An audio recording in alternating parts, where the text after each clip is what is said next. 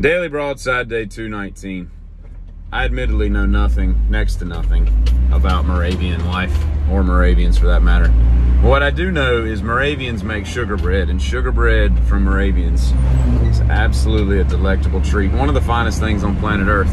But what confuses me is back in the Moravian days, when someone would have a get-together at their residence, you know, they'd invite all their Moravian friends over. I'm sure somebody inevitably would be like, "Oh, that sounds great.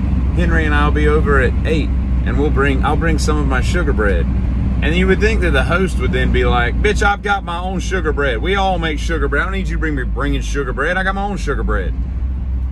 Disrespect this house by bringing your sugar bread into my residence.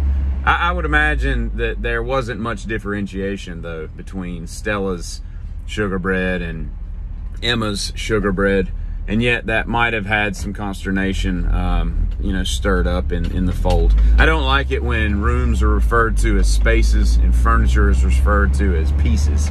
Oh, this is such a wonderful space. We could put a piece over there. It's furniture and it's rooms, okay? That's just where it's at.